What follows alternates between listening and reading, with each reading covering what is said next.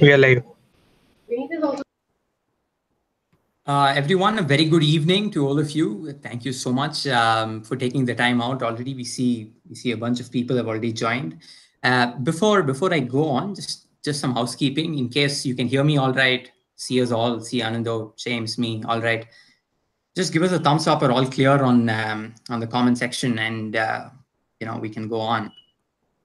I'll just wait for one confirmation, which I have. Anyway,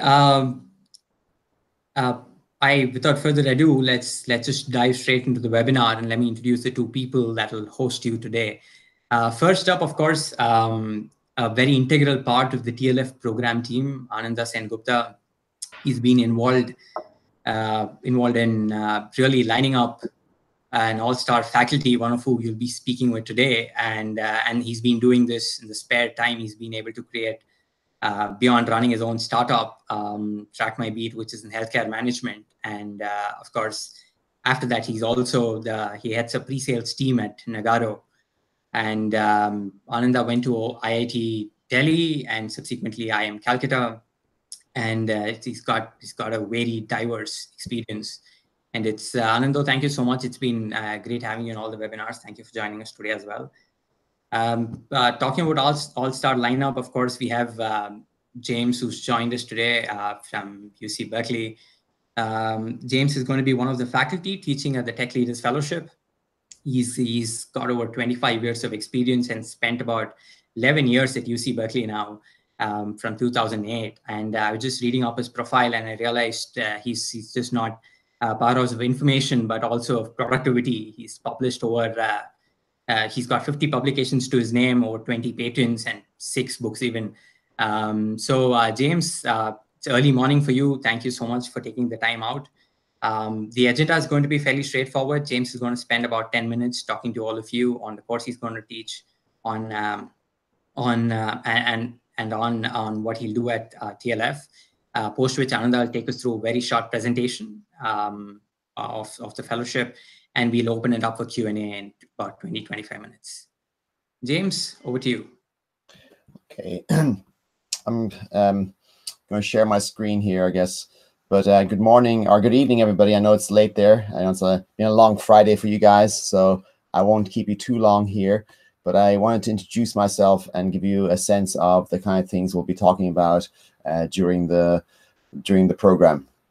And I want to share my screen here. And how do I share here? There's a green arrow on your left. You can see it. Yeah. Yeah. Great. And I guess now, can you see slides at this point? Yes. Yep. Okay, great. Awesome. Well, these days, everybody's working on the future of data science and AI, and 2020 vision is no longer enough. We need to look at 2030 and see how society will be changed by data science and artificial intelligence. And as was mentioned previously, I teach at UC Berkeley, and I wear multiple hats on any given day. So I teach at UC Berkeley, then I have clients who are Fortune 500 companies, including Target, Akamai, AT&T, and then I also have a lot of experience in startups. I've started multiple companies, sold companies, and I continue to work in the startup world as well. And at UC Berkeley, we have an accelerator called Skydeck, and I've been involved in that as well. And there, typically, we have about 20 companies that come through there every 6 months. And so it's kind of very exciting to be involved there and to see the idea generation. Ideas go from back of the envelope type of notes to actually slides to prototypes, MVPs, to getting funding from VCs and beyond. And so So just kind of some background on myself here. I've been working in this field for 30 years. That's 30. And I started working in AI back in 1989 as part of my bachelor's degree in computer science and business. And I was born and raised in Ireland, and then I worked in Japan for 5 years as an AI software engineer. Believe it or not, that was my job title, AI software engineer. And then I went back and did my PhD in machine learning and AI at the University of Bristol in England. And then I went on to work with Xerox Research, and I was in France, and I started a company there. And that was a very exciting time for me because I felt I got an MBA on the job doing this startup. And it was amazing to work at Xerox, a big company, because it had a lot of infrastructure. I had a lot of people I could work with. I worked with 3 MBAs and engineers and scientists that helped me get this company launched. And we got funding as well from Xerox. And from there, I went to the US and I started to work with a spin-off lab from Carnegie Mellon University. And that was more in the natural language processing, search and knowledge management area. And then in 2005, I moved out to San Francisco. And I was the founding chief scientist of an ad network advertising company, advertising technology, basically. And so we built a company, sold the company there, and then I started my own consultancy, and I started teaching as well. So I've got one leg in academia and one leg in industry. And that's kind of interesting. It's a lot of work, I must say, but it's really exciting to be kind of be able to work in both communities. And so if I was to summarize who I am, and maybe this is something for you to think about as well, I think about maybe 3 or 4 sets of skills that I think are important to consider in your career. So for me, it's important to have some technical skills. It's important to be able to write code, and so writing code could be anything from writing Python code or R code, or also being able to solve problems, not just in a single CPU, but also across a cluster of machines. And these days, as you well know, CPUs are no longer maybe enough. We can actually start to leverage GPUs, which are very custom-built processors that have a very simple instruction set that allow you to move things, do things faster. So GPUs are kind of very important. So having technical skills is really important, I found over the years. And so I still write code. I love writing code. And for me to write code is kind of a pleasure, because it's not something I can do every day. But when I do it, I really enjoy it. Then I think what's really important as well is to have some mathematical skills and understand the theory, because a lot of the stuff you'll be learning in this program, you'll see that it'll appeal to your high school and maybe kindergarten type of training in math. We'll be talking about things like the equation of a line, y is equal to mx plus c, and we'll be using that left, right, and center. And you'll see that the equation of a line, just kind of getting that basics down will help you a lot to understand the field of machine learning, not just linear regression, but all the way out to deep neural networks. And so it'll be important for us to kind of give you some background and pick some of the important areas of math and optimization theory, probability theory, so that you can then take on the big challenges of, say, working with more complicated systems such as deep neural networks. So, sometimes people get lost in the world of data science and machine learning and AI, and they think that's it. Once we master that, we are good. But it's important to have domain expertise. You just can't develop systems in a vacuum. You need to dig into different verticals, whether it's in digital advertising and marketing, or in retail, or insurance, or in banking, or high frequency trading. It doesn't matter. You still need to have that kind of domain expertise, and that will bring a lot to the table. So that's another kind of skill set here that one should emphasize. And then it's kind of nice to be a good communicator and to have leadership skills. And so this is something that it's just kind of a soft skill. And I know that as part of this program, we'll be helping you develop these skills as well. So I like this program that we have put together here because it kind of touches on all aspects of these skill sets here. And hopefully you'll enjoy learning and that you will learn a lot and you'll be well situated to move forward in your careers. So just a little bit about kind of the things we'll be doing. So here's kind of a overview of maybe the program in some ways. Here's AI. It's a big field. It's been around since the 50s. And this x-axis here is our time axis. And then our y-axis is kind of like the scope of these topics. So AI is this kind of superset of activities where we're trying to empower machines with human-like intelligence, and that ranges from learning to reasoning to perception, being able to say, okay, hear something, to be able to see something, and these days also to be able to smell things as well. And machine learning is just a subfield of this bigger field of AI. And this machine learning has been around really from the 50s, 60s as well, but it didn't really start to flourish until the 80s and 90s and 2000s. And especially with the advent of the internet, it really took off in a big way.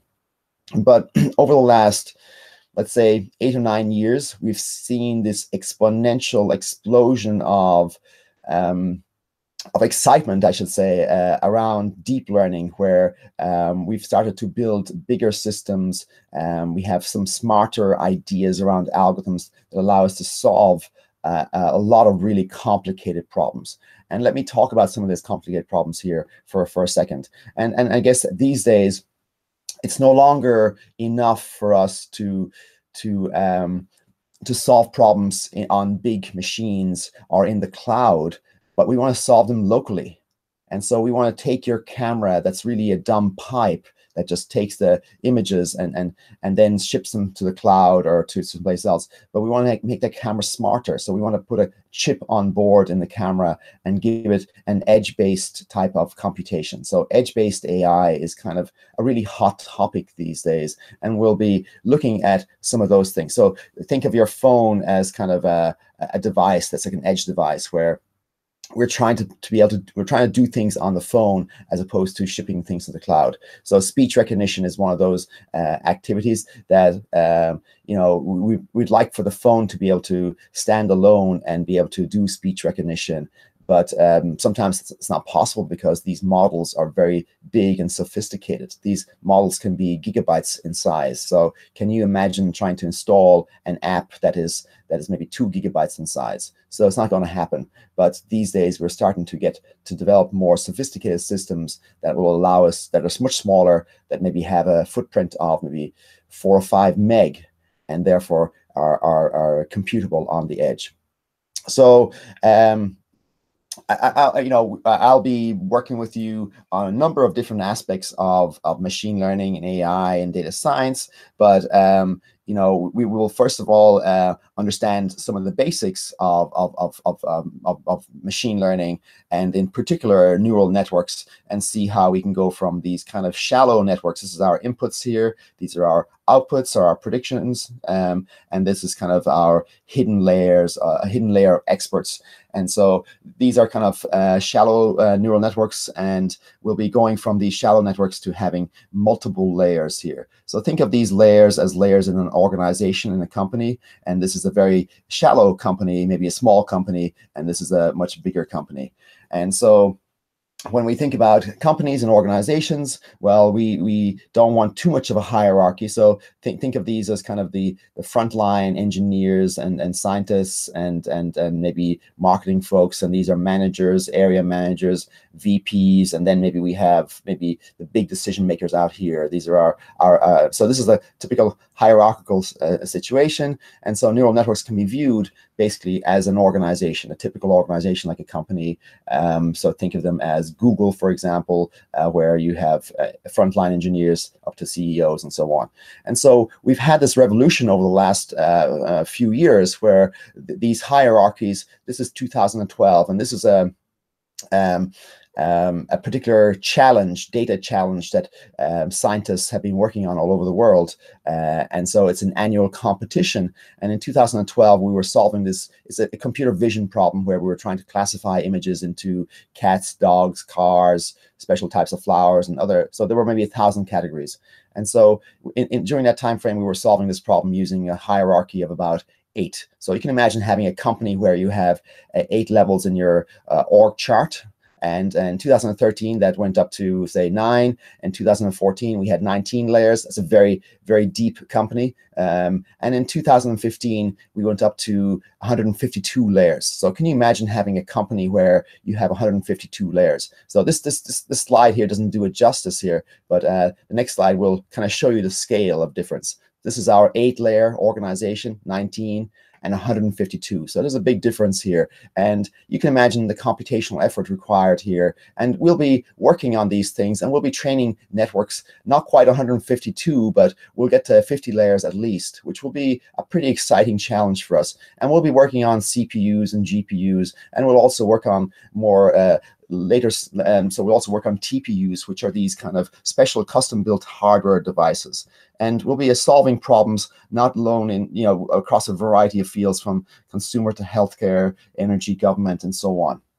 And you know what? Why are you doing this? Why are you taking this course? Well, Mark Cuban, he's a famous kind of entrepreneur in the US, but his claim is that the first trillionaire is a person who masters AI.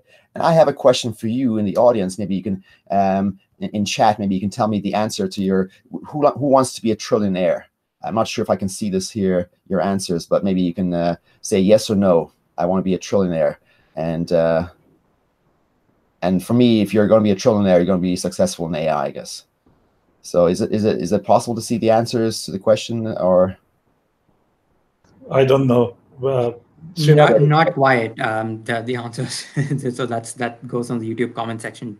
But we will James, when we get to the Q&A. So again, there's a lot of excitement around AI and vision, and so the things that are really interesting are that these days when we combine AI with the Internet of Things, we can do amazing things. And so here's an example of how Wall Street is being transformed with data that we can get from drones that fly over car parks for shopping malls. This is a shopping mall here in the US, and here we're actually isolating cars in the car park, and we're counting how many cars in the car park. So you can imagine if I'm in Wall Street, this gives me a small little edge on projecting forecasting the sales for particular department stores or organizations involved in retail. And so in Wall Street, this kind of information can be really leveraged to help making better investments and so on. And this is not just retail, but it's also in agriculture. This is Brazil here. We have a satellite image of Brazil, and we are looking at soybean yield. And so we monitor soybean progress from planting the crop to harvesting. And maybe after 2 or 3 months into the cycle, we can forecast how much yield, how good the season will be. And therefore, we can have this forecast months ahead of the actual yield being generated. We can look at how people sleep and work. So this is this is a lighting map of the US. Again, we're looking at leveraging this data to see how maybe, for example, the economy is doing in the US and how late people are up at night. Are they working late? Are they partying late? What's going on?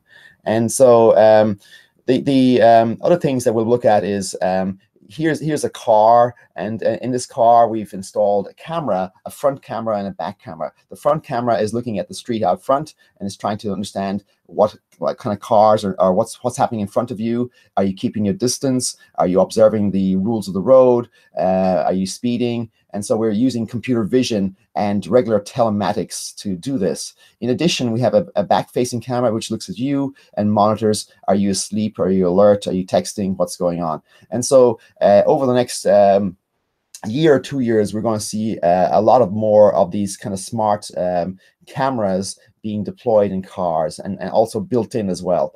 And this is a huge area that kind of feeds into the autonomous vehicle. This functionality here is very much part and parcel of what's happening in a Tesla car. So we'll be looking at this, recognizing objects and detecting them, and understanding other things about them, and sometimes maybe segmenting the objects at the pixel level as opposed to just the bounding box level.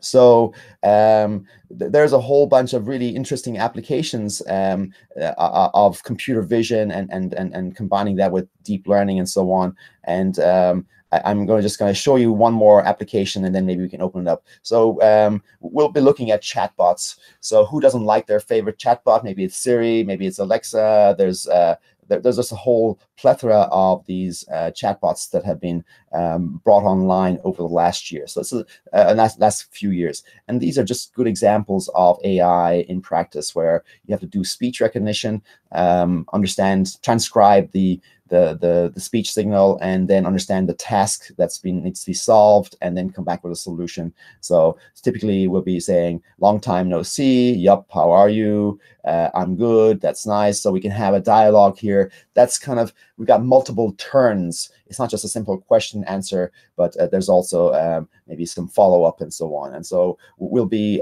looking to solve these type of problems, and you'll be working with me and others as well on this. So when we think about AI, we're really practical. We want to solve really practical problems, like, say, what time is it? Tell me the weather. Give me a forecast. But increasingly, we're starting to get into more creative side of using AI. So here's an example of, this is the current day picture of me, and this is maybe I can get an older version or younger version of me by using this kind of creative application of deep neural networks. And this is via things like generative adversarial neural networks. And so this is a whole new recent development that allows us to be more creative. So here I'm just looking at older, younger versions of me. Here I've occluded part of the image, and now I'm auto-completing the image. This is a kind of low res, but you can see that here we've got a cat, and we've now been able to auto-complete the cat. And so this kind of activity is very hot and a recent development. And not only, we'll also test and flex our creativity around writing poetry. And we'll start to generate poems that are like Shakespeare. And not only that, we may work on maybe building a screenplay. This is a screenplay that was generated using a neural network, a recurrent neural network, and it's called Sunspring. And it's starring, I don't know if you recognize these guys here, but some of them are from Silicon Valley. And this is a short movie, 10 minutes. And this is all entirely generated using machine learning and deep learning.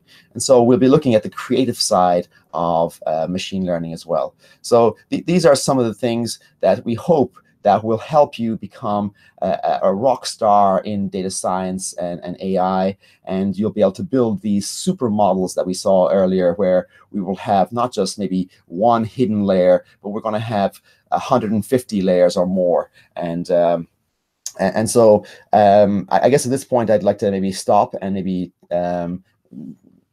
give some time to Ananda, and maybe he's going to talk about the TLF a bit more, and then we're going to have a Q&A. So maybe hold your questions for a couple minutes, and maybe and we can talk more about how we're going to help you become a rock star, and how you will be very skilled in building these super models. Okay. Thanks a lot, Jimmy. But before we jump into the presentation, should we take any questions at all at this point, Srinath? Sure, we could do that. We have a bunch of questions. We could do that. Okay, great.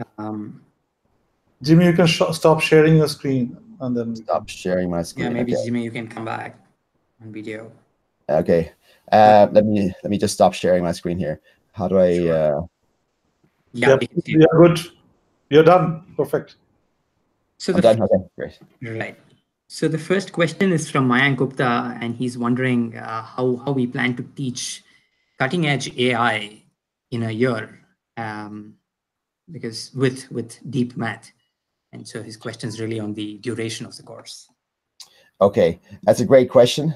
And so here's my philosophy. Okay, so yeah, we could go a mile wide and an inch deep, meaning we could cover everything and survey everything, and you would not develop any muscle memory.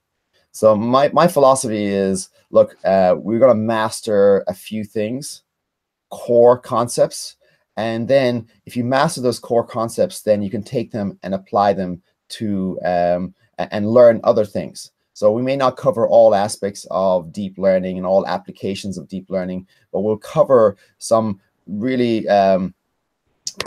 good examples that can allow you to scale and apply and learn other things. So for example, when it comes to, say, computer vision, we're going to spend a lot of time understanding how to solve computer vision problems today with modern stacks. And we may not cover all of the latest, greatest things, but we're going to cover some very representative techniques that will allow us to recognize objects and detect objects. And so so today, when we look at machine learning and deep learning in particular, there are a couple of building blocks that are kind of important. So it's important for us to understand the notion of the objective function, or the key performance indicator that we're trying to optimize. And that's a mathematical concept, and we'll spend a lot of time just working on that and kind of understanding different KPIs and objective functions that we want to optimize or maximize or minimize. Then there are architectures, and there are building blocks that go into these architectures. And so it'll be very important for us to spend time looking at these building blocks. So think of these think of an architecture for a neural network as like a jigsaw, not a jigsaw puzzle, but a Lego puzzle.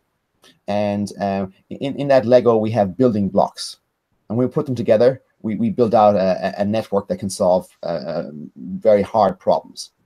But it'll be important for us to understand each of those building blocks, and then we put them together. So basically, we're going to spend a lot of time working on core stuff, and then we'll take some prototypical applications and we'll work through in code, in theory, equations, math, and with code, and then also with case studies.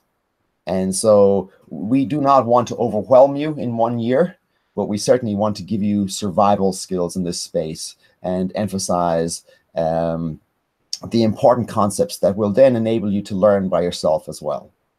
Yeah. So thanks a lot, Jimmy. That was the right answer. If I may add, the fundamental thought here is to teach the strength, so that you have enough knowledge to go and do certain things by yourself.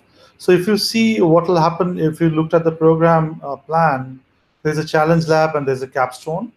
So the idea will be that you learn one thing quite deeply, and then you start applying that knowledge and with other examples. So absolutely, as Jimmy pointed out, the idea is that you will build your own muscle memory and then apply it elsewhere. The idea in the 1 year program cannot be that we teach everything about data sciences. So this is not a master's degree, full master's or PhD degree in data science, right? Purpose is for you to be able to solve practical problems and practical challenges, and we will give you enough information on that. Srinath? Thank you, James Anando. Rakesh has a very specific question. How much of the focus is on reinforcement learning and federated learning? Okay, so I think that again, these are specializations. Yeah. And I think, in Silicon Valley, we have a saying, first things first and second things never. And so again, what's really important here is you really develop muscle memory around core concepts. Now, reinforcement learning is a very important part of data science and deep learning. So we'll spend some time on that. But again, that's going to be an advanced topic, and we may have a specialization around it more than having it as a core concept. But there will be some time spent on it, and people will get to see what it is and get to use it. But it's a very vast field, so we could spend the entire year just doing reinforcement learning. But that's not an option. So we'll give you a flavor of what reinforcement learning is, and some applications where it can be used. And so these advanced topics, we'll cover them, but we won't get into the depth that we would normally get into if we're doing a master's or PhD program. Yep, that's it. Perfect. Srinath? Yep. So another question of similar vein. You mentioned about GPUs and TPUs, Sanket says, and he says he wants to know if there'll be labs for this or it'll be done on cloud-based applications. Sure. Yes, so we will be working in the cloud, and we'll have access to GPUs and CPUs, and so we'll be, one of the first tasks I'll give you is here. Just take this notebook, take this problem, and now we're going to solve it using a CPU. Then we're going to solve it on a GPU, and then we're going to solve it on a TPU, and then you'll see the question will be, how fast is the TPU and GPU relative to the CPU? So we'll get hands-on experience. And so for some of the problems, we will not be able to solve them on a CPU, but on a GPU only. So you will get hands-on experience working with these different types of hardware. Thanks, Jimmy. Anando, maybe we'll take one question more before we go to the presentation. Yeah. How useful is this course for someone who already knows deep learning? Ramya. So I guess in my experience, these are complicated topics, and to become a subject matter expert, you really you need to master different things. You need to master the theory. You need to be able to operationalize the theory in code, and then you need to be able to solve problems with it as well. And so I think the more exposure you have, the more you will learn. So for me, certainly for my courses, I can speak for my courses here. Here's how things are going to go. There's going to be 2 tracks in my courses. One track is going to be a core track, which will be, everybody will have to take it and understand it, and you'll be given quizzes and exams around these core topics, and homework as well. And you'll be expected to do all that stuff. And so that will be less theoretically oriented. It's more about understanding the ideas and kind of the general principles, and then how to take that and apply it. But then there's another track, which is the theoretical track, and this is kind of the optional kind of stretch goal type track, where we will be delving into the theory. And so for some people, they love theory, they love the mechanics of building stuff from scratch and all that stuff. And you will get an opportunity to do this, and I will encourage you to do it if you have time and interest. And so this hopefully will provide a stretch or challenge for people who have maybe had prior experience and exposure. And so there's always room for improvement. And so hopefully this will provide enough of challenge. And so there will be optional challenges and homeworks for folks who have maybe had prior experience. And hopefully these will be sufficiently engaging for you to really benefit and get a lot from the course as well. Yeah, so let me take a different angle to that question also, Jimmy. So the point is, this is very much a hands-on and a practical course for a long-term purpose, which is the experience of how to really build solutions end-to-end. So there will be courses on design thinking and systems thinking that we are teaching along the way, as well as the overall AI systems courses. So it's not just about one topic of deep learning or neural networks only, right? I mean, you can go as deep as you want by the theory part of it. But if you want to build products and build solutions and actually apply, you may need to make design choices, and you may not apply everything at the same time. So if you just want to learn deep learning, that's one thing. But if you want to learn how to apply it in real life situations and build solutions, it's a completely different discussion. So you must understand our course, the whole program designed for that is not designed to teach only deep learning as a topic. So that's the key point one must understand. So sure. Yeah. So I just built. I mean, you saw the Venn diagram of skill sets that I think that to make you a rock star is not just saying, "Hey, I'm a really great programmer," or "I'm a great machine learner." You need a whole plethora of skills, and some of those skills are domain dependent, and some are softer skills, like Ananda was talking about leadership and problem solving and communication. All those things are things we'll be emphasizing throughout the program with different courses and exercises. So yeah, so the deep learning is definitely a very important part, but as I say, even within that, we will have these tracks that will hopefully keep you engaged and excited, and maybe a good use of your time. Yep. Great, Srinath. Let's jump to the presentation a little bit, and then we can. Sure. So we'll take the rest of the questions post presentation. Yeah. I mean, okay.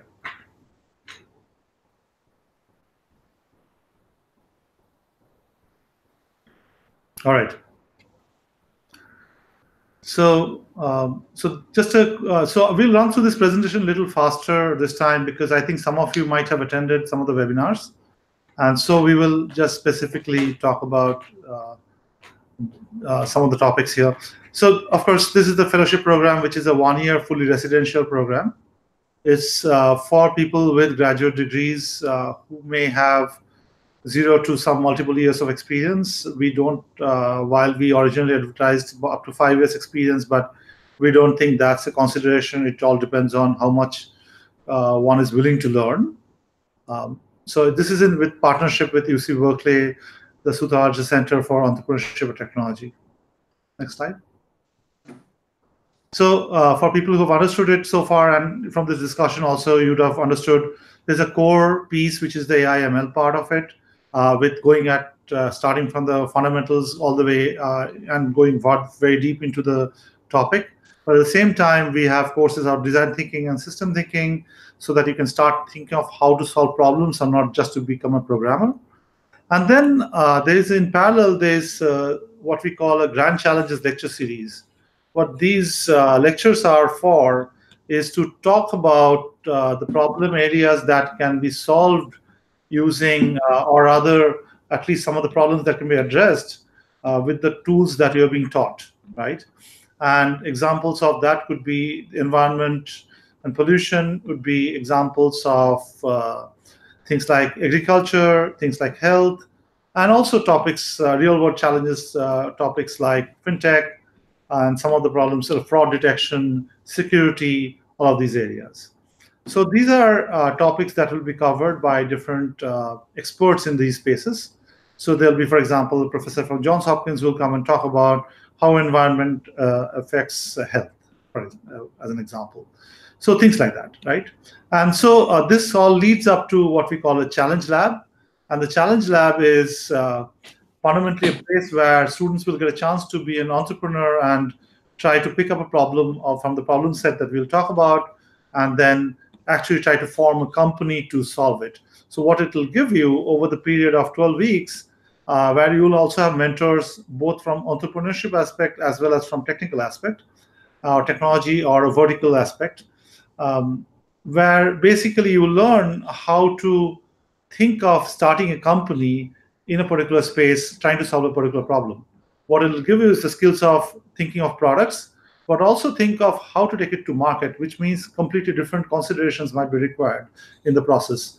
And that's something that gives you a complete understanding of how companies think when they think of building an interesting solution. And then we lead on to what we have is a capstone project. And this capstone project could be done with a particular company, or it could be with a research lab or a professor who is conducting some cutting-edge research and would like to come up with a paper at the end of this whole effort. So you'll have a chance to work with specific mentors, of which this is we split it in 2 parts. One of it is 4 weeks is on-site, or sorry, off-site, which means on campus. And here you really build out the plan of what to implement, and so that you don't waste time when you go on site and work with the mentors directly, where you'll get a chance to build out something completely. So that's the opportunity we have. In parallel, we'll have a number of self-development and leadership courses. These courses will teach you about how to think rightly, how to learn rightly, how to build teams, work within teams, and things like that. So what this gives you is builds your character as well as you go along, so that you can become either entrepreneurs or become a leader in the organization that you go into.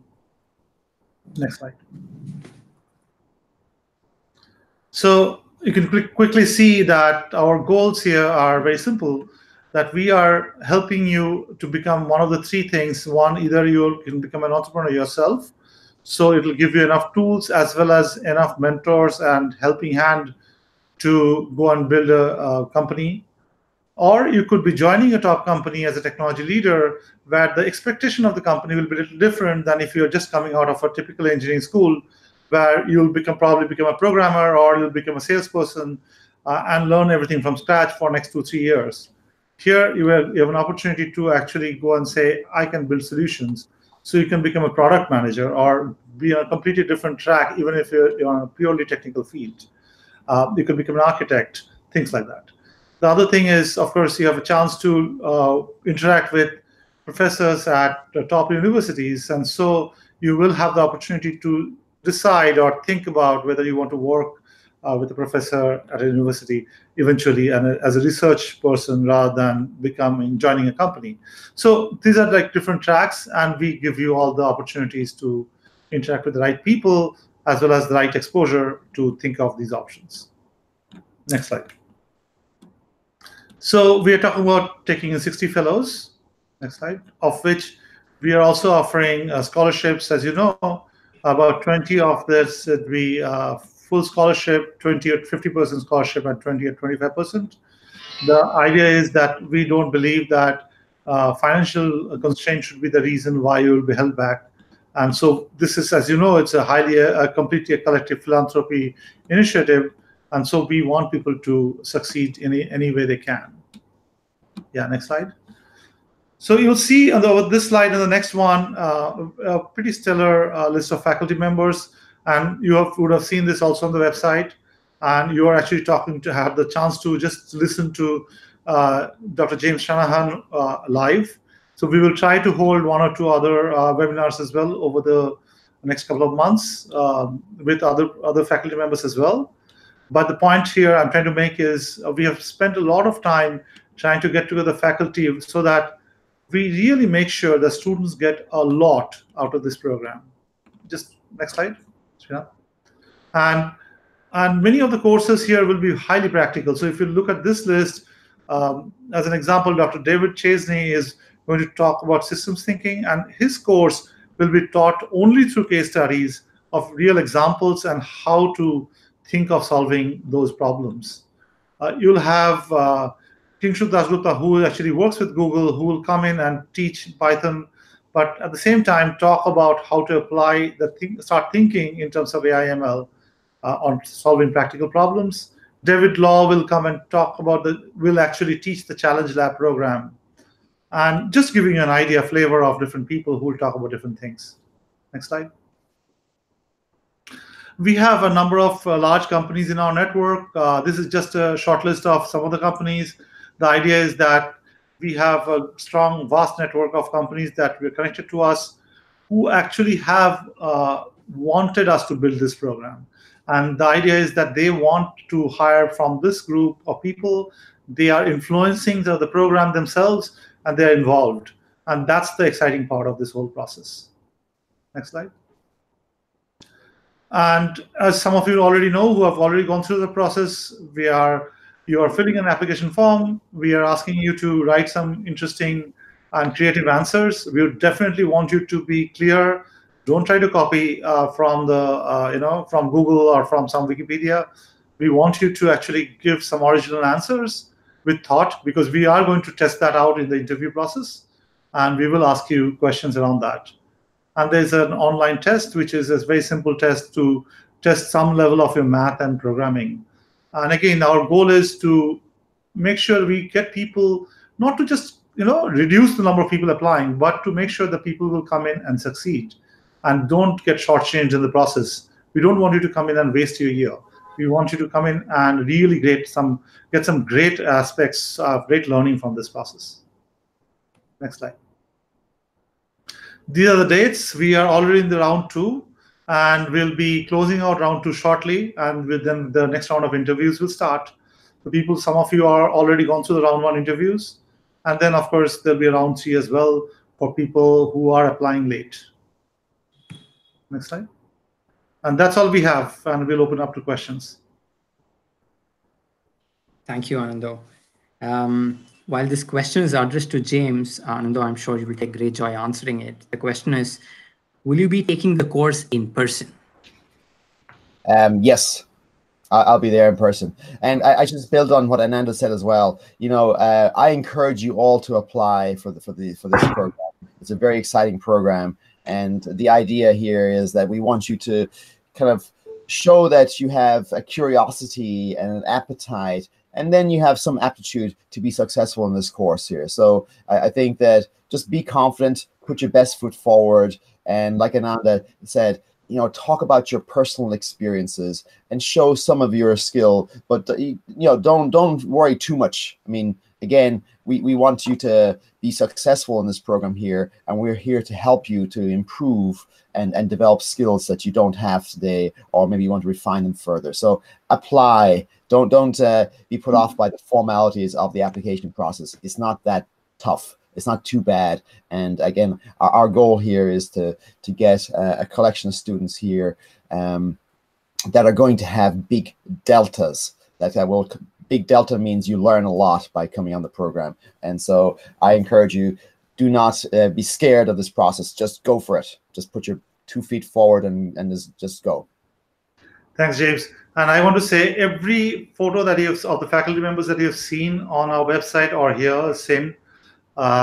Every one of them will be at the campus, on campus, in person, and teaching a class between 2 to 6 weeks. Every one of them.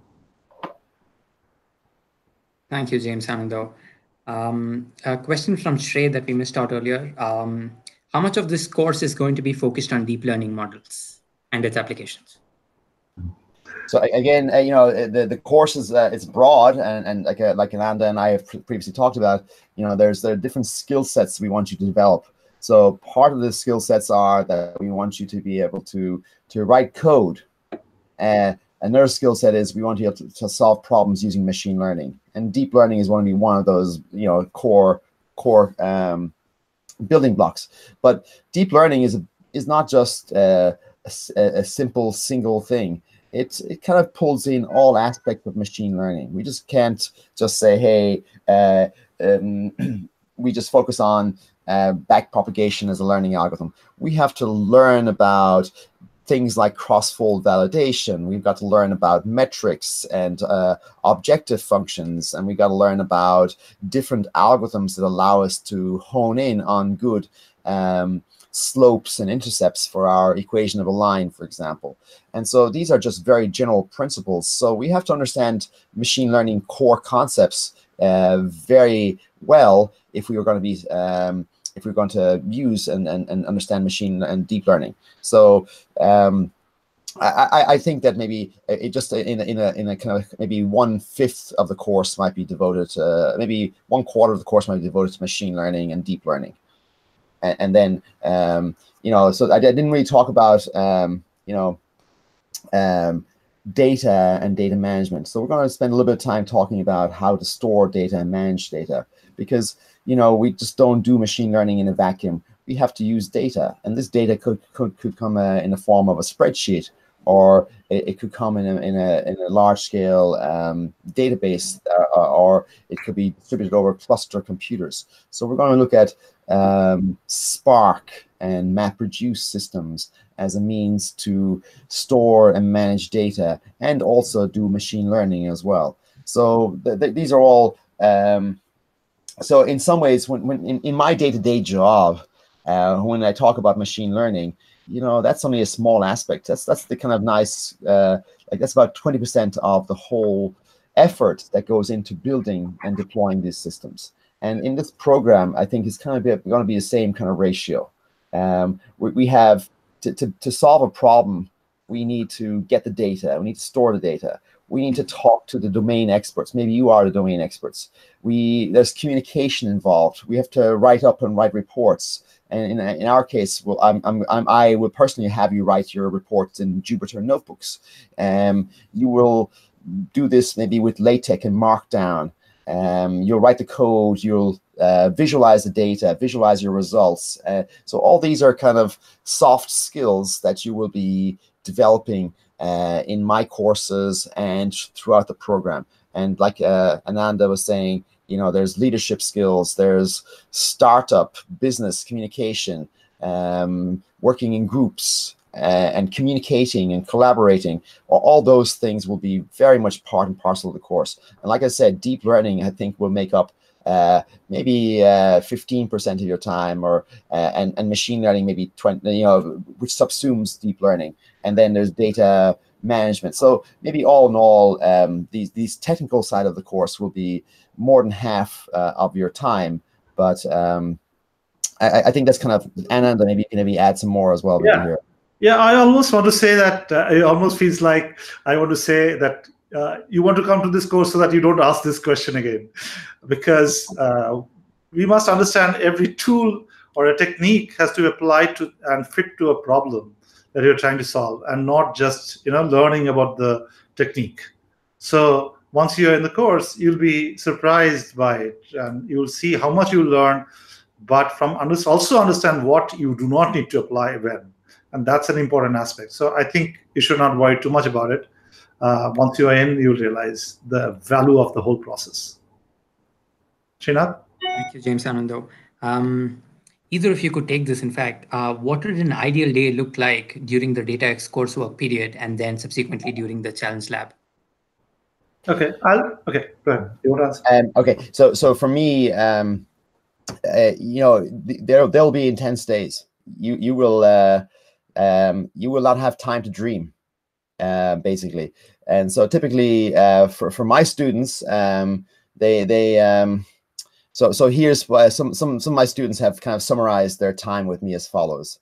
They've said, okay, well, tell your friends and family that you love them, and you'll be thinking of them, and you'll see them in a couple weeks, because in the meantime, you're going to be just heads down, learning and absorbing amazing stuff.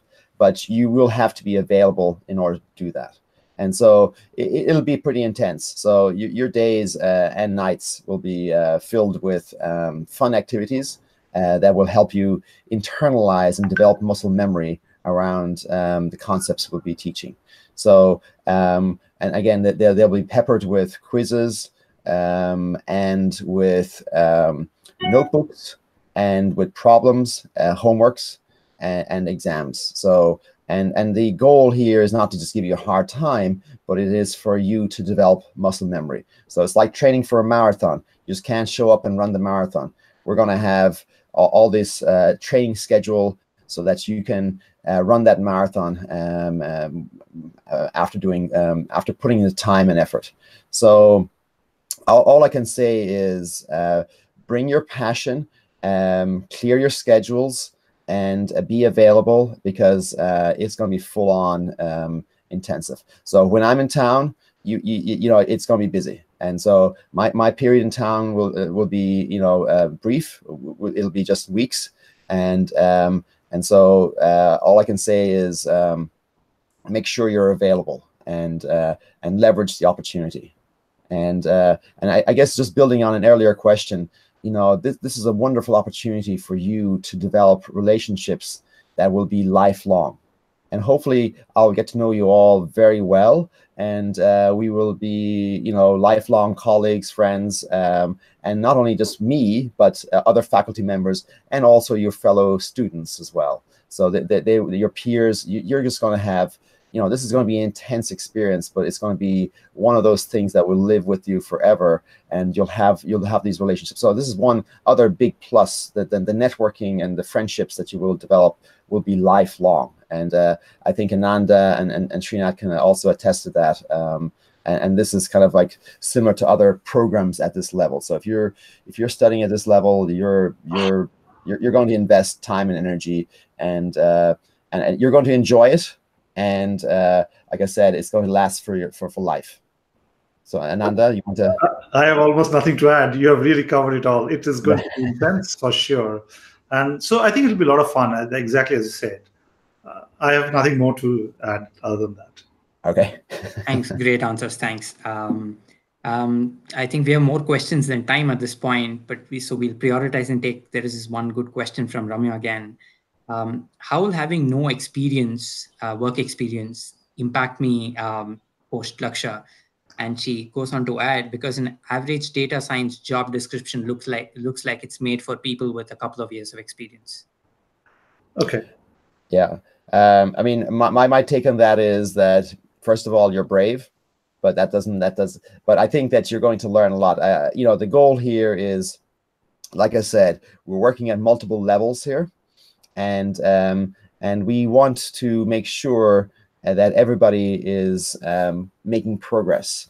And the best thing I can say is show up and clear your schedule and just make yourself available and work hard. And for me, what's important is, and I'm just speaking from my courses right now, and I think also across the other courses in the program as well, our goal here is to teach things at a level that, we're going to be calling on things that you did in high school and kindergarten. Like I said, the equation of a line, y is equal to mx plus c, or b, whatever, is like the fundamental that we'll come back to over and over. And so we'll try to connect the dots in terms of high school type math that you should be familiar with. And therefore, this will hopefully ground some of the kind of theoretical concepts and principles, and make you feel that you know and you're learning things. So the material, we're going to make it very accessible, and also we're going to provide challenge. And as I say, for me, there's a 2-track program I'll be pursuing in my courses, from core to kind of really hardcore theoretical. And so the hardcore theoretical track may not be for everybody. And if you're coming into this field for the first time, then you can stretch and try to do some of these things. But you might save those also for later after the course is over and pursue them at your own time and leisure. So I think welcome, I would say, to the program. And I think you're going to learn a lot, and we're going to support you and make sure that you're going to be successful. So let me add to that another variation to this. So the question also was about whether data scientists who typical jobs are, you need a couple of years of experience. And what we're trying to do is we are really trying to provide you that in an accelerated fashion here, right? So once you go through the challenge lab and the capstone, that's why the capstone is designed the way it is. Most institutes give you a chance to do internship, but this is a very, very different type of process. We are saying that we are going to, one, curate the projects. We will talk to the companies beforehand. We'll make every student go spend 4 weeks on preparing for it so that they really understand what they're going to solve and go and solve the problem fully. So we are going to try to give you a very accelerated set of experiences which add up. Second thing, what we're doing is, as I said, you saw the list of companies, and we're talking to others as well who are not on that list. For example, a leading multinational bank, which is a US-based bank. And so we're talking to them, and they have asked us questions like, okay, if I want to hire from your school, then tell us what kind of program do you have, expose us to that, tell us that we also have a chance to give inputs into that. And we have completely agreed to that, because the whole point is to make it a very experiential as well as very practical program, so that once you come out of it, you just get a job in the right role in the right way. And we are going to work very hard on it. And you are seeing this in the choice of the courses, the curriculum. Once you see the details of it, you'll realize it. You're seeing it already in the choice of faculty members. And you will see in the choice of the companies that we'll choose to work with and who will then hire you. So you are absolutely at no disadvantage. In fact, you will be at a much higher advantage. If you were to just do any typical data science course and go, it will take you quite a few years to actually get to the right job. But here, you get an opportunity to work with the right people now. That's the real opportunity for us. Srinath? Thanks, Anando. I'm afraid we still have a barrage of unanswered questions, but we are also over time. Do we take one more question, or do we just take one more question? And I think let's take that list of questions and address them maybe over the phone with the people directly. Right. So Mayank, Anushkrit, Ramya again, couple of others who asked questions. Maybe we'll get in touch with you over the next couple of days and answer your question. This is maybe a good question to end on, Anando, because we get it a lot. Naveen asks, I have 2.5 years of experience in programming, but I am new to ML and AI. While his question is, what is the prerequisite to get shortlisted? But also, what is the criterion for success if that's the case? So I'll answer that quickly. So fundamentally, you need to know a certain amount of math, and we have very clearly pointed out type of math that you need to learn. So, and we are happy to share this information. Maybe we can, we'll be happy to send you an email with the type of math that you need to learn. Your programming lets you in already. You will be taught AI/ML, everything about it anyway. So you don't have to have any pre-knowledge of it. You can do a course in Coursera just because you want to. That's fine. That will only help you. But I don't think you need any other pre-knowledge except a little bit of grounding on math. If you're a pure programmer who has not done enough math courses, let's say you're not from a math or engineering background and have not done enough math, then I would strongly recommend learning a little bit more of that. Not because you need to know before you come, because we are going to have a 3-week course on mathematics, which you require for the course. But at the same time, it will help you. So I would always welcome you that if you come more prepared. But at the same time, you'll be taught everything as well on the course, but at a high speed, which means you'll have to be, as James said, very present in the course and be very involved. That's really what it is. Perfect. Thanks, Anando. Thanks for James. Do you have anything to add to that, or? I'll see you all in class in a few months. Perfect. I think that's a fitting note to end on. Thank you so much, James. Thanks for your time, Anando. Thank you to and who joined us. Thank you so much. Friday evening. Thanks for doing this, everyone on the webinar, and the unanswered questions we'll get to you. Have a good evening. Have a good weekend. Bye bye. All right. Thank you. Bye. Thank you, guys. Happy Friday. Bye.